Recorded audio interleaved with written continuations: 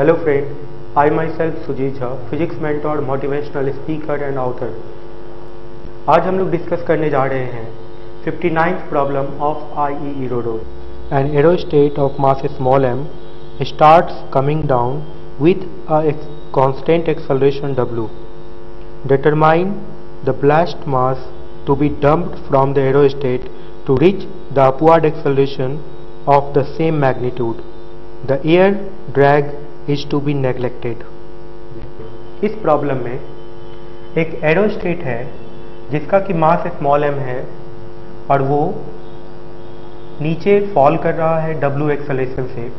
इसका जो वेट होगा mg होगा। इसमें जो फोर्स लग रहा है वो F फोर्स लग रहा है। इसका जो डायनेमिक इक्वेशन बनेगा mg minus F equal to mw। mg minus F equals to mw। ये न्यूटन सेकेंड लॉ पे बेस्ड है। नेट फोर्स जो इस पे लग रहा है downward force minus upward force equal to mass into acceleration, downward acceleration. After the dumping of mass, suppose that m dash mass be dumped from the aerostat. अब इसका मास जो है m माइनस m डैश हो गया। नीचे जो force लगेगा वो m minus m dash into जी लगेगा।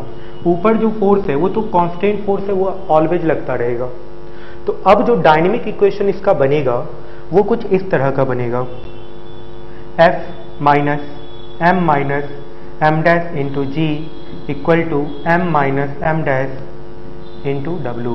ये दो इक्वेशन बना, एक फर्स्ट इक्वेशन और ये सेकेंड इक्वेशन। यदि हम इन दोनों इक्वेशन को जोड़ दें, F minus m dash into ji equal to m minus m dash into W. यदि हम इन दोनों इक्वेशन को जोड़ देते हैं तो फोर्स यहाँ से कट जाएगा, mg भी कैंसिल आउट हो जाएगा। तो बचेगा जो फाइनल रिजल्ट जो आएगा वो कुछ इस तरह का आएगा, mw plus mw minus m dash w। Okay, मैं फाइनल रिजल्ट यहाँ पे लिखता हूँ। m डैश ये आ गया g plus w equals to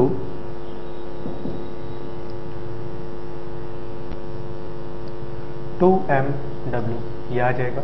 तो m डैश का जो वैल्यू है वो 2mw by g plus w आएगा। ये इस प्रॉब्लम का फाइनल रिजल्ट है। Thank you.